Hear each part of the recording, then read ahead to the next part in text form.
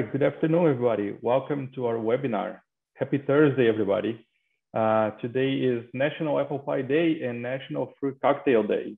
This is a huge event with an outstanding audience here. We have people from all the continents joining us today. This is incredible and shows how important this topic is for everybody in the world. The regulation is surely for everybody, not just for the US-based firms. So a few housekeeping items before we start. Amy, if you could show the housekeeping slides, please. Please make sure you do mute your lines. And the recording will be shared after the session along with the deck that we'll present today. Q&A session will be done at the very end. Please use the Zoom Q&A function to submit your question, and we'll be addressing at the very end of the session. If more time is needed to address further questions, we will be happy to address those via email as needed after the webinar. Next slide, please. So these are panelists for today. Mr. Alan Morley from Adicidio Inc. He's based out of New Jersey. Me and Alan, we have worked together for many, many years, back to my days at Oracle Financial Services. Obviously myself, I am a director at the S&A practice at Huron Consulting Group. I am based out of Charlotte, North Carolina. And we have our special guest here, Mr. John Tobon. He is special agent in charge for the Homeland Security investigations. He's based out of the beautiful state of Hawaii. You can definitely tell from his awesome tropical shirt. John, I think we are all jealous of where you're based at, right? So beautiful Hawaii. It's certainly much better than Charlotte and New Jersey, right? No offense to anybody that lives in these areas. Well, I grew up in New York City, so I know all about New Jersey. Thanks. Next slide, Amy, please. So a little bit about Huron. Huron has been in business since 2002, and we are headquartered in the windy city of Chicago. We are publicly traded in NASDAQ under the Huron ticker, HURN. We bring a depth of expertise in strategy, technology, operations, advisory, and analytics to drive lasting and measurable results in the financial services, energy utilities, healthcare, higher education, life sciences, and other commercial industries. In 2020 alone, we have served more than 1,700 businesses in several different industries across the globe. Although we are headquartered in Chicago, we have locations also in Europe, in India, where we have most of the offshore resources. Amy, can you please put in the next slide? So we're just going to start with the State of the Union. As everybody knows, the AML Act is the largest update in the regulation in the past 20 years since the release of the US Patriot Act. A lot of regulatory changes will take place as the government seeks to respond to new financial technologies, such as example of virtual assets or crypto, NFTs and such. And the act is also trying to promote the use of the technology to tackle financial crime, which raises regulatory expectations and also leads to a much stronger enforcement. There's the COVID-19 linked crime, such as the frauds, impersonations, use of shell companies and fake businesses to explore CARES Act benefits. For example, taking out loans, PPP loans for businesses that are probably not even existed or they are not even eligible for that. There's a lot of those crimes going on around now, currently. That's just a few of the threats out there. All that requires the firms to engage in cross-industry dialogue and seize opportunities to innovate as an industry. And the industry trends are changing very quickly. And by the creation of innovative solutions, especially through a public-private collaboration, just like we're doing right now here in this webinar, it's some of the trends that we should be looking out for. Obviously, the rise of cryptocurrency trading will also bring new risks and a different view on how to investigate those transactions that are based on the blockchain. A lot of people use the cryptocurrency thinking that they are hiding themselves somewhere, but nobody really knows or maybe forgets that the blockchain itself never forgets. So that's going to just bring a whole new level of investigation that can be done, and potential crimes can be tracked from years, and you can link those transactions to a person that you're investigating. Because again, the blockchain never forgets. So once the transaction is the transaction is in the blockchain, cannot be modified. So the firms need to ensure that they have robust, flexible, and integrated screening and monitoring systems in place to navigate the complexities of these different types of financial crimes. I think everyone watched Mr. Elon Musk yesterday tweeting about Tesla is not using Bitcoin because it uses a lot of energy, and that immediately caused a panic on the crypto market. So because it's not fully regulated yet, those type of things can happen. So it's another risk. And Alan, so how about the de novo banks and payment processors? What do you see trending in that industry right now? Well, first of all, Eduardo, I see a lot of activity and working and talking with a number of these institutions over the last year. There's been an acceleration for two factors. One, COVID has helped with a lot of people realizing that remote banking in terms of a service for people is very much now a reality. It's just accelerated the number of entrants into the game. However, behind that, we're now beginning to see finally better clarification as to what is a de novo or a neo bank. And lately we've seen Chime being reprimanded for using the term bank, etc., in their marketing, and they've been accused of misleading the public because Chime are not a bank. And so the Californian regulator has slapped their wrist. And that's going to have an impact on a number of others. So what we're seeing is an uptick in terms of moving from what we call a payment enabler or a slick digital device that gets people an account, a deposit account at another bank and gets them a digital debit card, through to these institutions moving across and focusing on becoming chartered banks, either at the state level or we see it at the national level with the likes of Varo and their OCC charter. There are others coming along in the pipeline as well. So there's definitely been a change in that regard. What remains to be seen is how well these institutions embrace the BSA and the AMLA 2020 rules, because they are not mature, established organizations, and there is a lot that needs to be done before they are properly up, running, and risk practiced, I think is the best way of putting it. Right. And I think a lot of things happening in the OCC as well, right, to approve those new institutions, right? OCC might be getting a little bit more tight on how they're going to evaluate those institutions there for their readiness to giving a permanent charter, correct?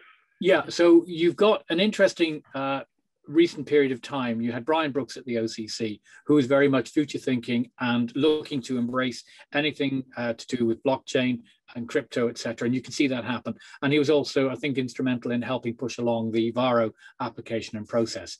Now that's all changed, but we're still seeing other things take shape.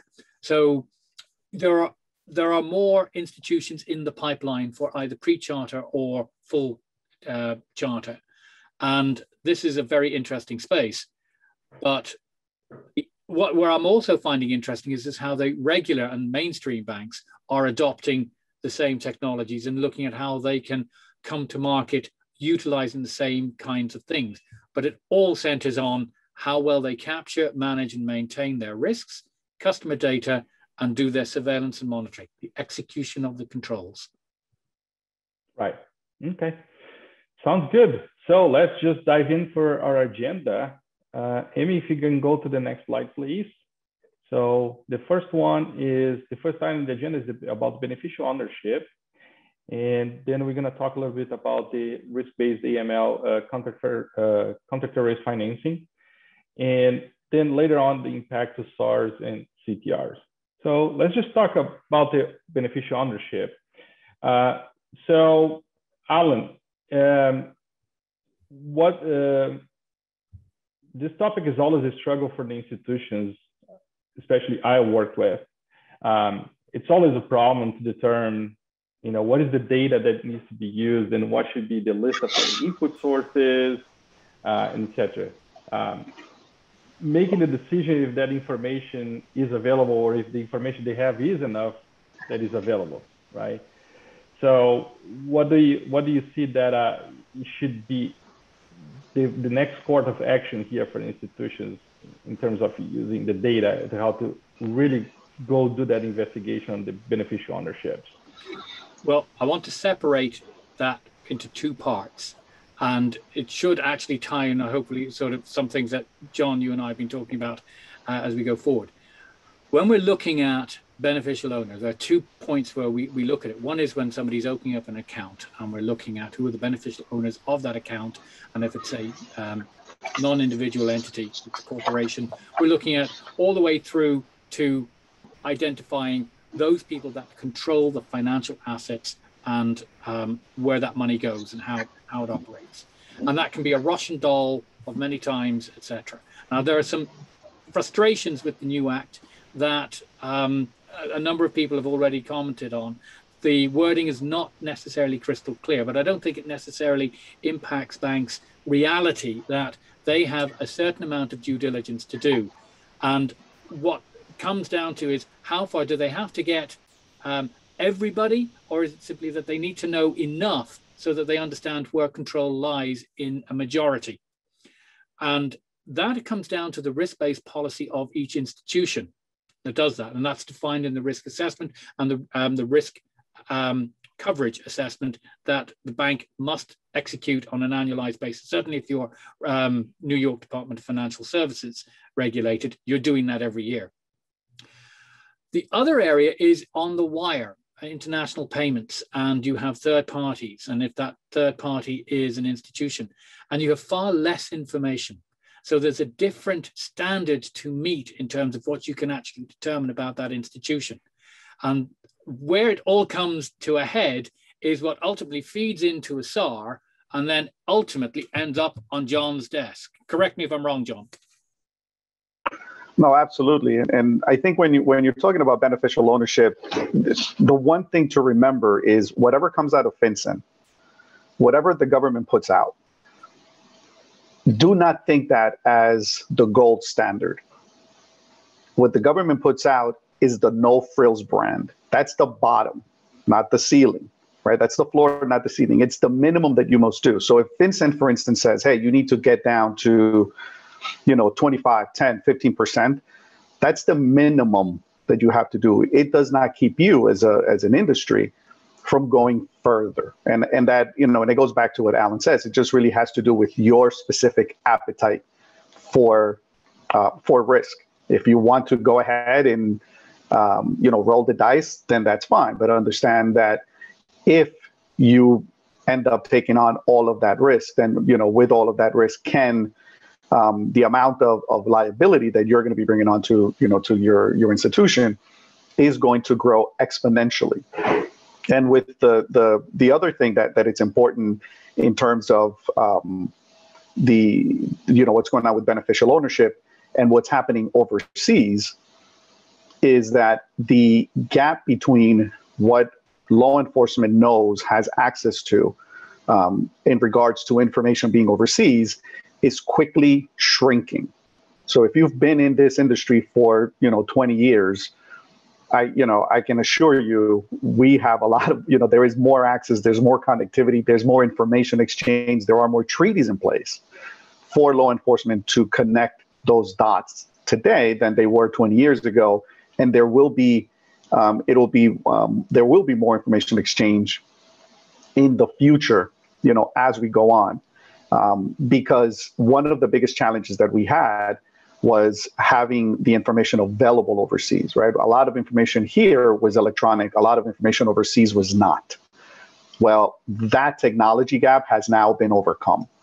So there are a lot more resources, both for financial institutions as well as law enforcement, to actually get access to that information that can help you verify that beneficial ownership to whatever percentage you want. Yeah.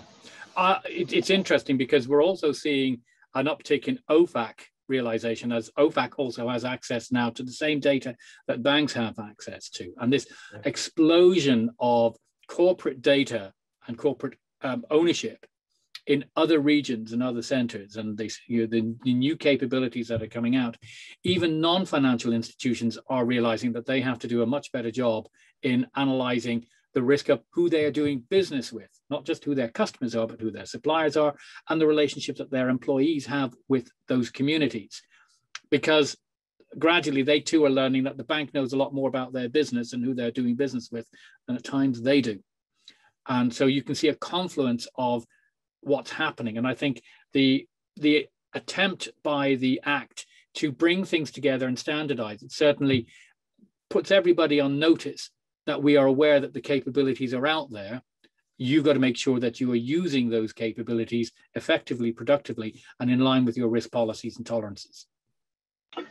And if I can add one more thing, there's a new violation that is created by the Act that I think is directly related to beneficial ownership. And from speaking to financial institutions, it's one of the biggest complaints from financial institutions, or it has been, which is, look, I ask for information from the client, but I don't know if they're telling me the truth. I don't know if that information is false. I have no way of knowing. Well, the Act actually now creates a new crime, which makes it illegal to deceive financial institutions. So that helps us, bring all of that together. And again, it does something which I think is the overarching message of this Act, which is that the financial institutions and law enforcement need to team up. There has to be that relationship. We need to take this just give me information and I'll figure out what to do with it, and go from that to a collaborative model where you not only do you hand me the information, but together we examine the information and we figure out what the next step is for both, for law enforcement in order to enforce the law, and for the financial industry in order to lower their risk. Right. And John, I think the institutions, they need to be prepared for this, right, in terms of leveraging the technology, right? And a lot of the things that the Act is suggesting is the modernization, right, of the applications that they use. So, for example, especially in international wires you mentioned, right? We need to scan the international wire for all the information that is on the international wire and figure out exactly what is an institutional name there, what is exactly an address there. So using that, a human person just reading those texts, it's fairly impossible to determine what it is, an address, what is the name, and so on, right? And that's why, especially from our standpoint here on, we have been suggesting and working with clients to implement the next generation AML tools in incorporating data science as well to perform entity resolution. And we're gonna, plug in different data sets, external data sets and even internal data sets, and we can compare all the scrabble data that is, all over the place, and helping the client to determine exactly what that information, what it resolves to, right? And then from there, you can leverage graph databases and create connections between related parties that before you didn't even know that those connections existed, right? And I think that helps also law enforcement, because when the banks are filing the SARs, right, and sending information over to you guys, then they have all that information they have. They are compiling all that information in one set and sending it over to you. And then it helps you guys to determine, it makes your job easier as an investigator, right, to conclude what is really the related parties here on this suspicious transaction. Right. Was that John? Yes, to John. Yeah. So look, and I think part of what this Act does in terms of the beneficial ownership is it allows us to cut down a lot of the time that we are spending trying to figure out, who is behind all of these companies. Once we know who is behind the companies, then we can begin what we really want to do, which is the process of verifying whether or not there is any illegal activity involved with the transactions associated with these companies. And so in that respect, yes. And I can tell you that right now, there is a little bit of an arms race between private industry and the government to figure out how, especially, and the government is, it's on the losing end because of the pay scale. But we're trying to figure out how we can bring on more data scientists. And I can tell you that within Homeland Security investigations, we have data scientists now. That is where we are going with our, investigative focus, because we realize the power. Look, we have access to vast amounts of data. And if we can cut down the time that it takes us to sift through that data so that we can come up with more verifiable information, then we can do what we really, really like to do, which is to go out, investigate, and see whether or not a crime has been committed. Right. Yeah. I mean, this is all great information, John. Thank you so much for sharing. So let's just go to the next topic, which is the risk-based AML. So a lot on that too, right? And a lot that involves obviously data, right, and modeling and other technology things, right? So Alan, so let's just talk a little bit about the AML CFT. So what do you see changing on that part? So what do you think that the risk appetite changes or the policy and procedures is going to be changing in banks around that? Well, as I mentioned earlier, I think we have to remember that the US has two banking universes. There's the federal, and then there's the 50 states, etc.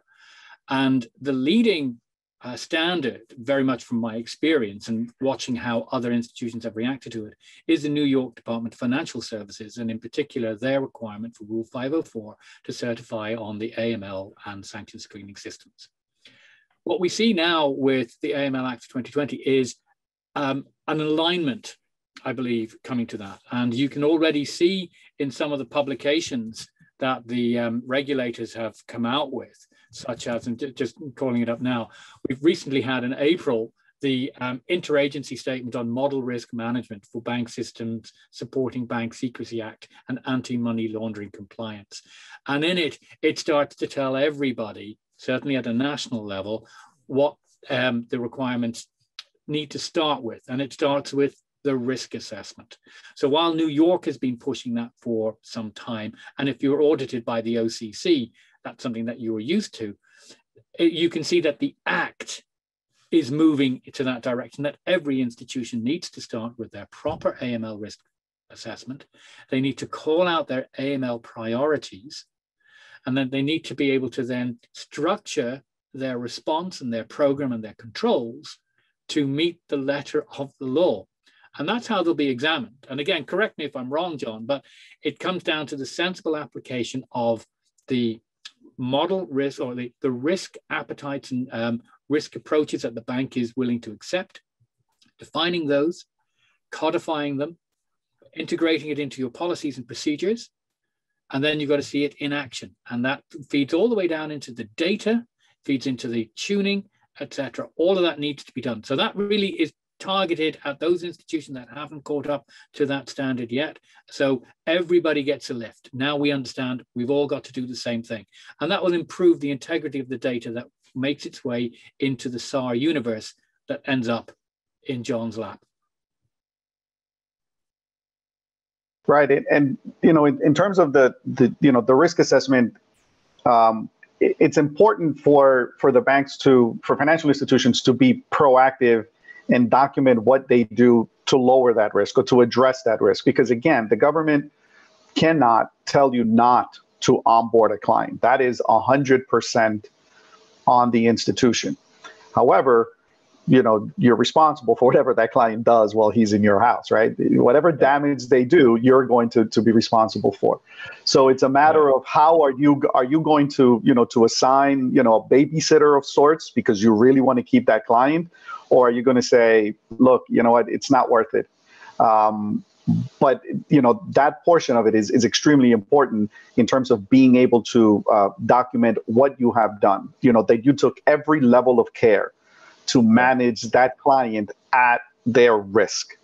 And that's how you're going to, from the criminal side, I can tell you that's how you're going to be able to make the case that my criminal liability is lessened by these actions that I took. As long as the actions that you took were really geared towards making sure that person did no harm. But if the actions were taken just so you can keep that person on board, then that's not going to be the proper view of how you should be managing risks for these clients. Right. And the other thing is, John, with all these tightening regulations now, so the banks really don't really have to worry that this client is going to be doing business at the bank at the corner, right? Because they're going to be subject to the same strict regulations that they are doing, right? So it's not necessarily just about keeping the client or just because you're afraid they're going to be banking somewhere else, but they're not going to be able to bank somewhere else if they continue doing the same, type of criminal activities, right? And that's where the provisions in this act that that allow for the exchange of BSA data and among different branches across different countries helps, because I think it begins again. I think what the act really is trying to do is trying to close those communication gaps that existed. And that to some extent still exists, but to say, look, the likelihood that somebody's going to be able to, as Eduardo, as you said, just go across the street and be able to open up a bank account. The idea is that through the processes that already exist, as well as some of the additional authorities that are vested in this act, that client, as soon as they walk across the street, that new financial institution would be like, oh yeah, no, I already got a call about you from the guys across the street, and yeah, we don't want any part of you. Yeah. So building on that, Eduardo, you also have a situation where you understand the processes that you put in place.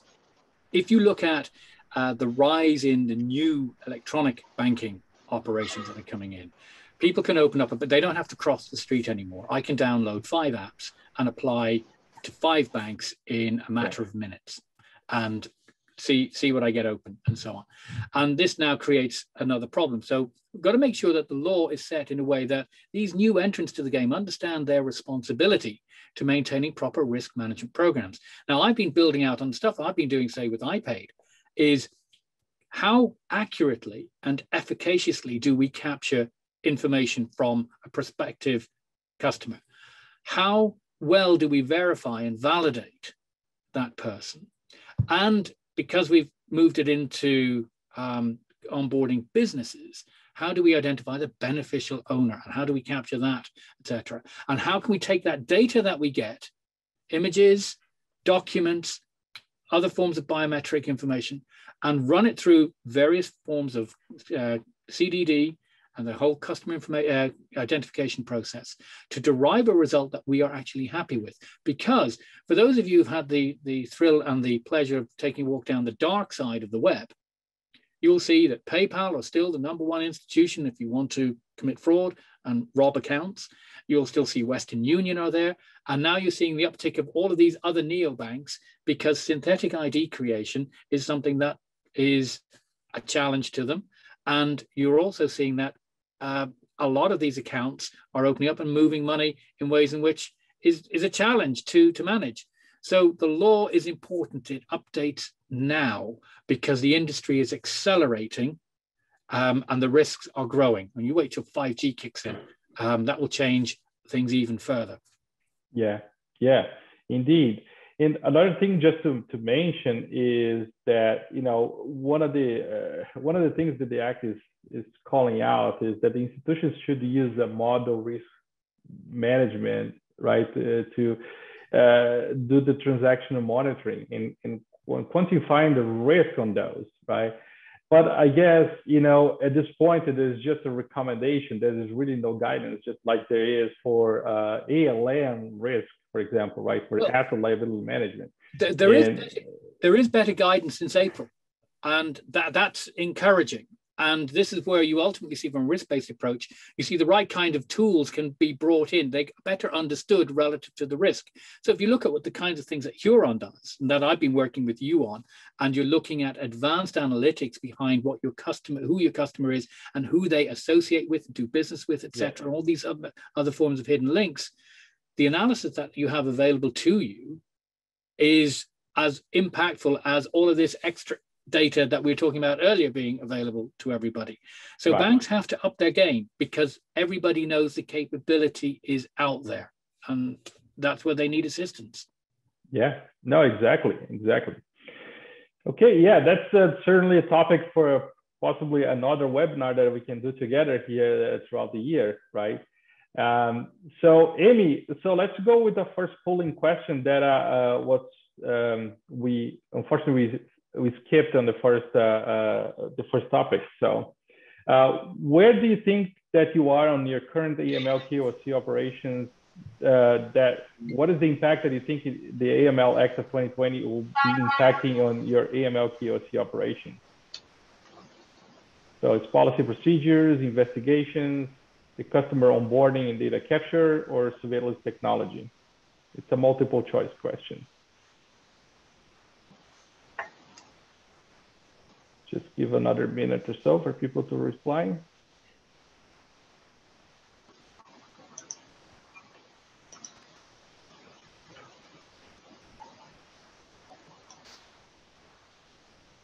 All right. Do you have an answer? The answers are still coming in, Eduardo. I'm going to let it run for just another 5. Okay. Yeah, let's give it another 30 seconds.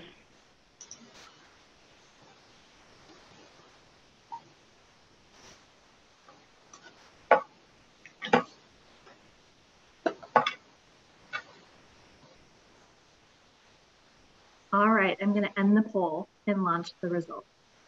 Okay. So let's see.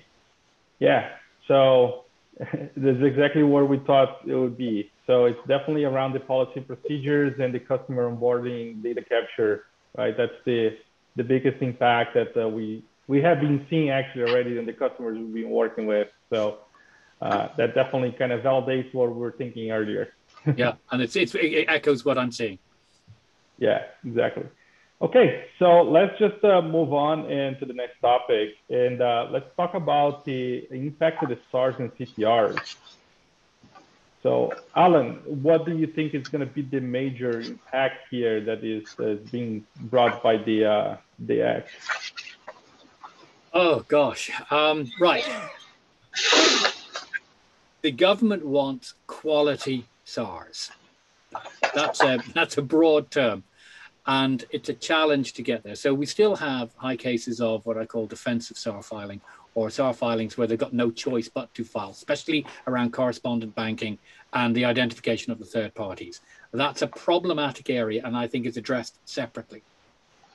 SAR filings where you actually own the customer and you have better intelligence on who they are and who they do business with, that's a different matter. And that's where the integrity of the data and the intelligence really does need to be on point, because you're not just submitting the SAR itself, it's the whole record. And then when law enforcement or whoever comes back in with the correct subpoena to gain the full package of information, that information needs to be good. And so your investigative process needs to be top notch. And I think this is where I suspect we're going to see an uptick in investment, because it's the skills and focus of those individuals that make the difference between a really good process and one that is still problematic as far as the regulators will be concerned. And that's where I see the data and the systems pointing towards. Yeah. And from a technology point of view, and I think, it's obviously the banks need to make sure that they do have, all the data that they need to include on the SARs, right? So again, going back to have a better data governance, right? Yes. Have, good quality of data, make sure that data lineage is well mapped across, their financial services data model that they use for the financial crime reporting, right? Yep. And that's again called out in NYDFS Rule 504.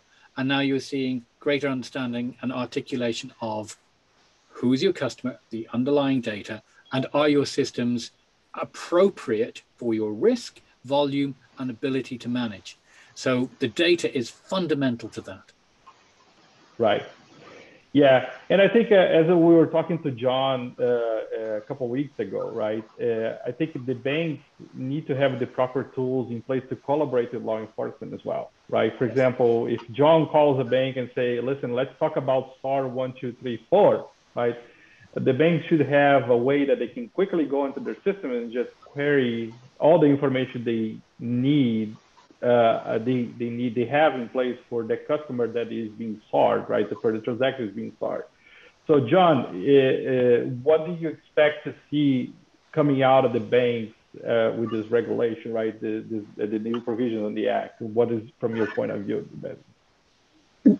So here again, there is a portion of this that specifically directs the government to work more closely with the financial institutions, right? So we're supposed to establish the national AML priorities.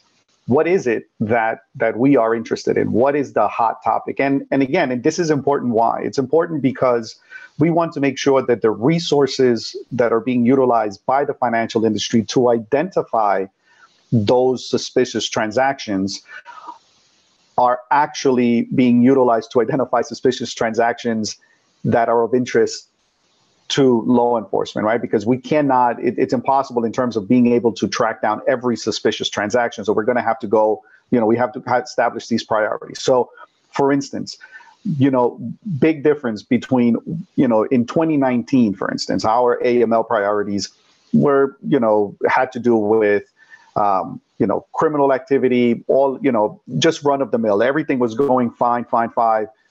And then COVID hit. And then the federal bailout program occurred. And then that program became ripe with fraud. And so and immediately law enforcement was like, okay, now we have to pivot to that. So it's that constant communication, because AML priorities can change literally from month to month, depending on what is happening in the broader world. A terrorist attack is immediately going to shift all law enforcement resources to that threat. And we're going to want the financial institutions to join us, because that's the other half of the team. If we're going to be effective, we need to, to be able to switch those priorities and those resources. So I think, getting better direction from the government, or being more vocal in terms of what it is that we are prioritizing, is one of the biggest impacts that I think it's going to have on the filing of SAR specifically.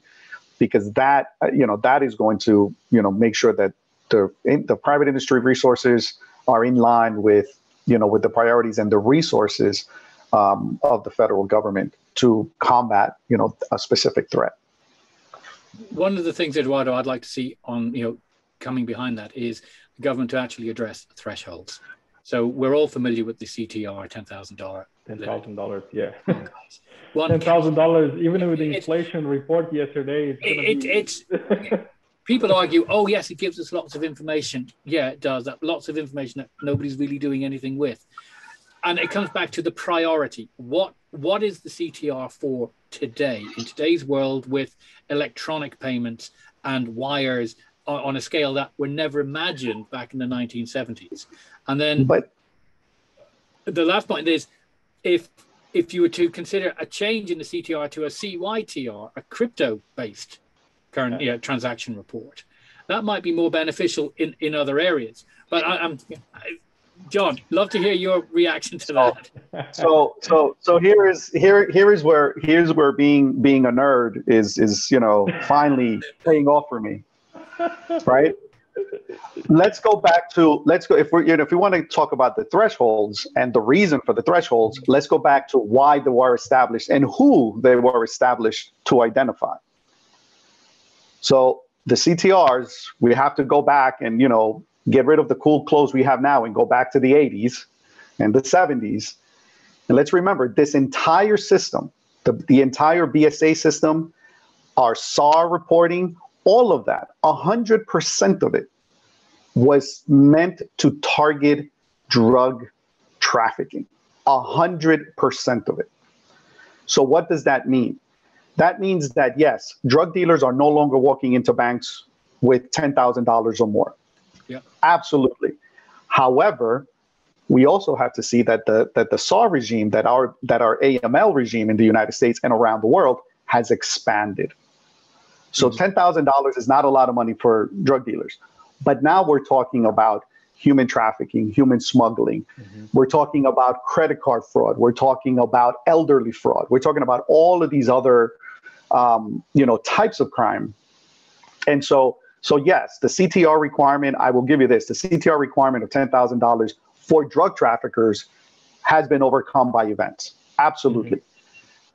But not all types of crimes covered by the money laundering statute. And I think, if we're and I think that's the part that has been lost, and that's the part that never gets mentioned, right? There are two things that are interesting that never get mentioned. Number one, the BSA, the Bank Secrecy Act, was never meant to be a money laundering statute. It was meant to control capital flight. It was a tax evasion because it was but at a time when in the 1970s, and if you go back and you look at the congressional record and you actually read the discussion, and if you're a nerd like me and you read the actual, the fine print, you'll see they're worried about people taking cash, putting it on planes, taking it to Switzerland and not paying taxes on it. And so it has, from the very beginning, the BSA was not meant to do what it's doing now, right? We've sort of been building it piece by piece.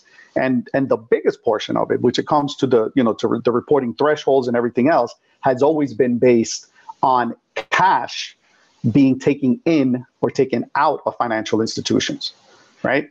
So if we really want to talk about getting rid of the thresholds, then I always say this, and I'm not popular when I say this, but I said, okay, so let's update it so that it also includes electronic transactions going in and out of financial institutions, because that's what the world has become. I can tell you right now in my wallet, I have about $11 in cash. I'm notorious for not carrying cash. And so I don't carry cash. Those are 2 points that I think need to be specifically addressed when if we're going to talk about doing anything with the threshold, because yes, the threshold needs to be moved, but not just the thresholds. I think also the focus, the focus of the reporting being of only being on cash in and out of an institution. That I think is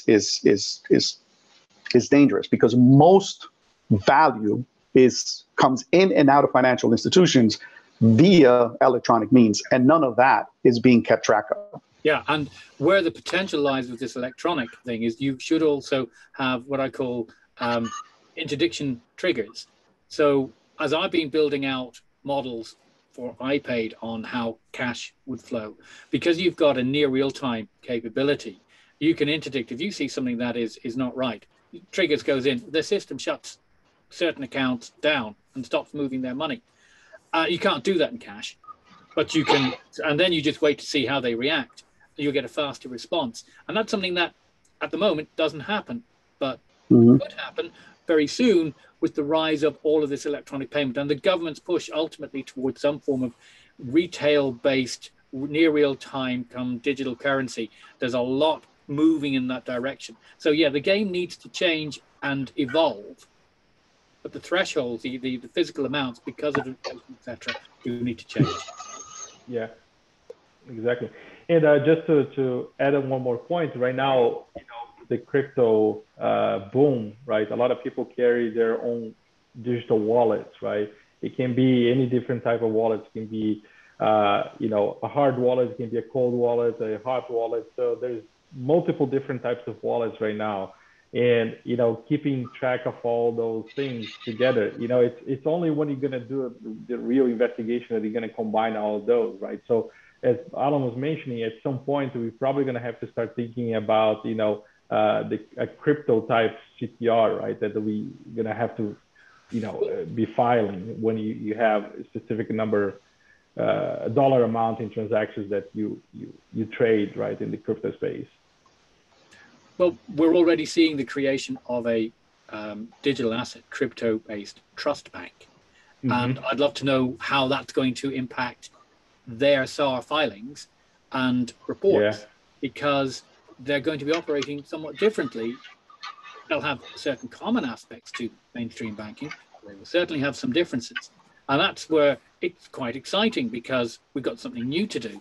And that brings out all sorts of new opportunities. But inherently, there are all sorts of new risks. Yes, indeed. Okay, so Amy, let's go to our second polling question.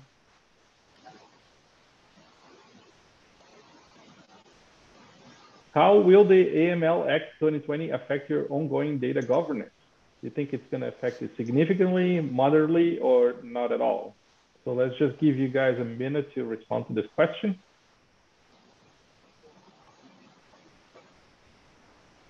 I am betting that it's going to affect moderately, but let's see what the answer is going to be. Because what we're seeing from clients that have been calling us, it's not just moderately, it's their clients that are building a new data source specifically to host a single source of truth for financial crime specific data, which is quite an improvement that needs to be done. Right, Eduardo, looks like we're wrapping up, so I'll end the poll and launch the results. Yes, all right. Yeah, there we go. I could have bet my money there was around moderately. So yeah, 58% thinks it's moderately, and some of you significantly. So, very few said not at all, but great. That means you already have been working on this for a while, right? To make sure that you do have your proper single source of truth for data. So I think we can go now to the questions and answers, Amy. But just before that, we do have a special offer for those attending the webinar today. So Huron is going to offer you a no-cost deep dive workshop for 1 day. It's a 1-day complimentary workshop for everybody that is joining the webinar today. So we're gonna, during this day workshop, we're gonna review your current state changes and provide opportunities for improvement. We're gonna look into, best practices and client experience that we have, and map around the data, the modeling, and advisory strategies in governance for your bank. And we'll provide you complete details and actions needed to support all the regulatory changes and beyond that. And define the business case metrics and the return of investment drivers for your institution. So for all those that are interested for this, you can contact me directly. My information is on this presentation right now, and we'll be sharing this information with you right after the webinar. So there's one last poll question before we go to questions and answers. So if you'd like to be interested and take advantage of the Huron Complimentary Workshop, just say yes or no, and then we can move on to the Q&A.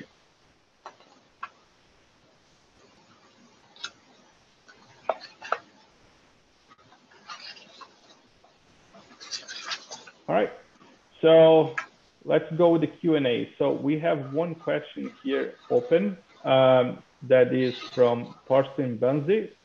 Me and Thorsten have worked together a long time ago. Miss those days, Thorsten, at Deutsche Bank.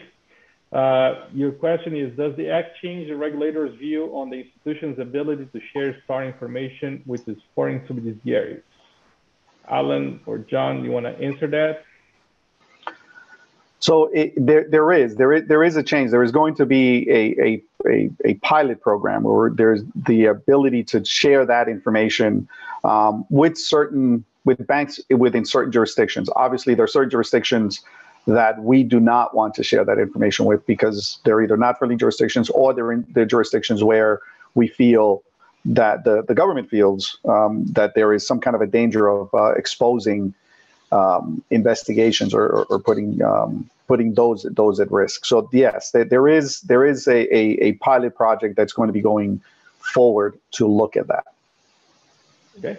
And interestingly, there's a bit of a backdoor initiative that seems to be taking place. I don't know if people have seen, but recently JP Morgan and others, they're discussing issuing credit cards based upon information that they get from other banks, from the applicant's bank accounts elsewhere, where there is direct communication between the two banks. And that could inadvertently tell you a lot about a bank account somewhere else. And would you be liable to share, would you be required to share that information you get back for the credit application into your AML program if you found that the remark that came back was troublesome? To be determined, but you can already see a number of initiatives around pushing the boundaries of what data can be shared between institutions and other external entities. Interesting times. Yes, indeed. All right, so let's go to the next question. Does anyone have an idea on how these new rules will impact money service agents? Alan, John?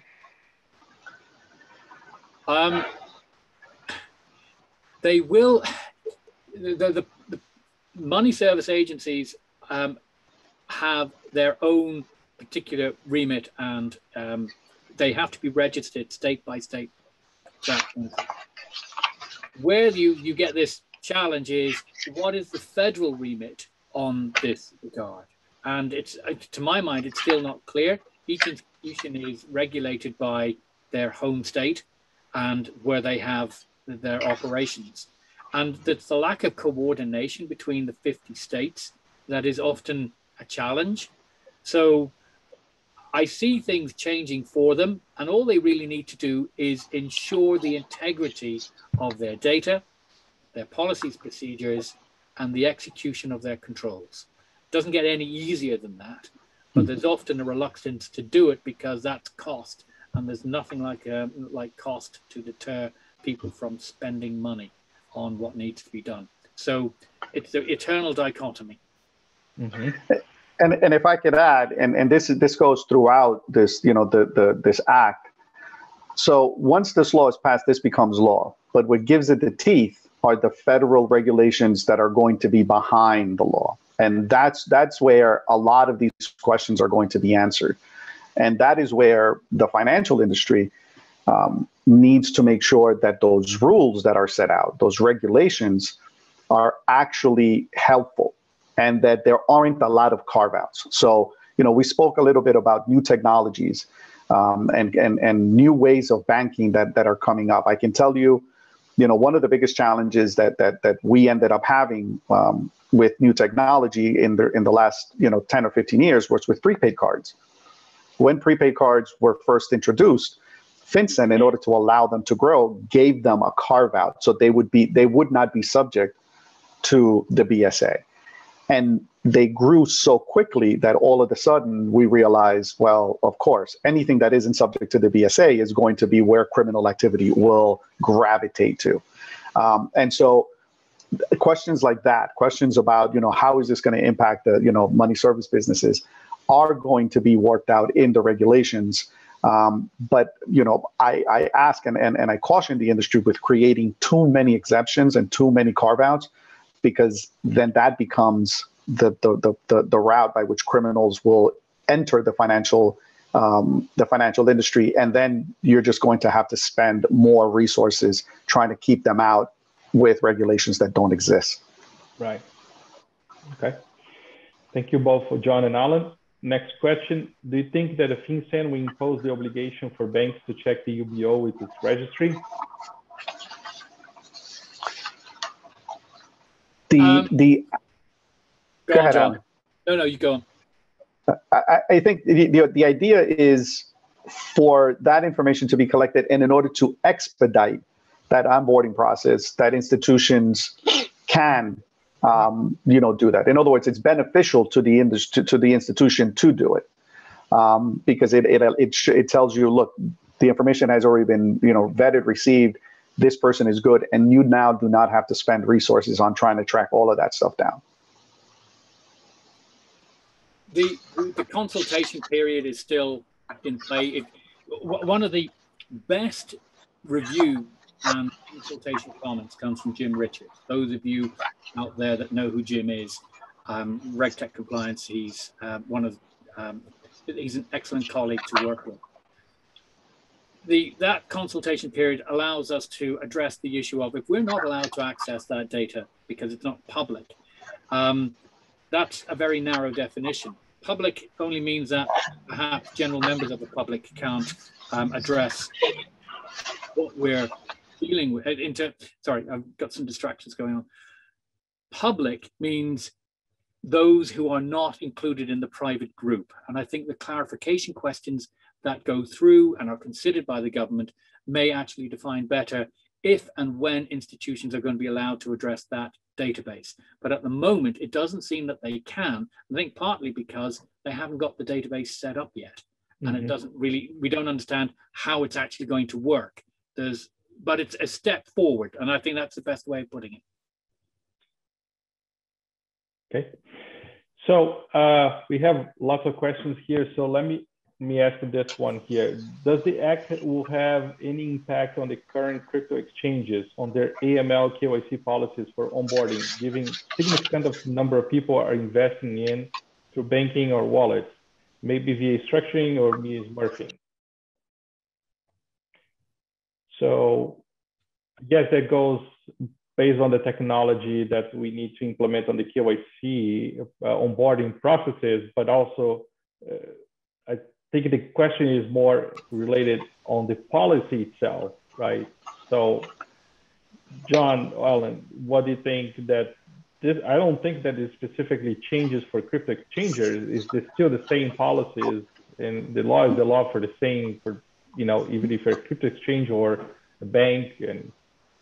Well, what the Act did do is it expanded the definition of financial institution to include crypto exchangers, where before it was where they are money services business. You know, that again, just because of the rapid pace of development in the financial industry, some of these terms were not contemplated when the terms were defined in the original BSA. So under the BSA, as a result of this Act, crypto exchangers are now considered a financial institution, and so with that, they are responsible for the entire all of the BSA requirements. Right. One last question here, because we have a lot of questions, and we promised to follow up with you guys on after the webinar with all of them. We just don't have the time for everything. So, how will the Act impact KYC efforts for non-banks?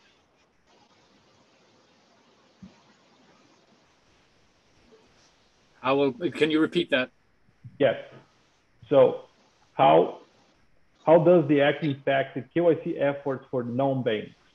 Non-banks? Yes, like for retail. Well, if an institution is capturing customer data, etc., if they are not a bank, if they're not a financial institution, it doesn't cover them. Retail banking institutions are covered by the Act. So we've got to remember what is of concern with regards to this abundance of new data and what the focus really is. We need to identify the individual behind activity and who controls that activity.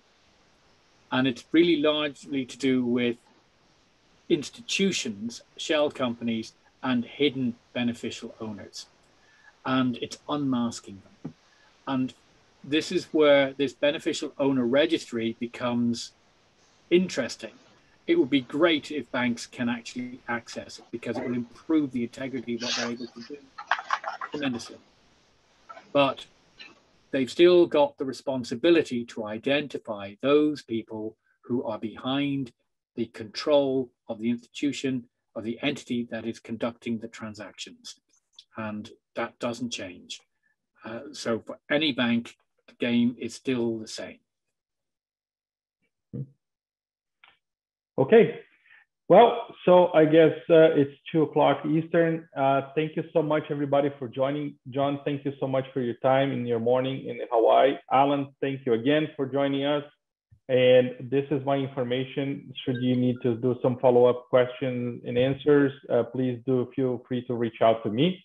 And we'll provide an answer to some of the questions that we were not able to answer online. I'll provide them post-webinar when we send the deck to everybody. Again, thank you so much.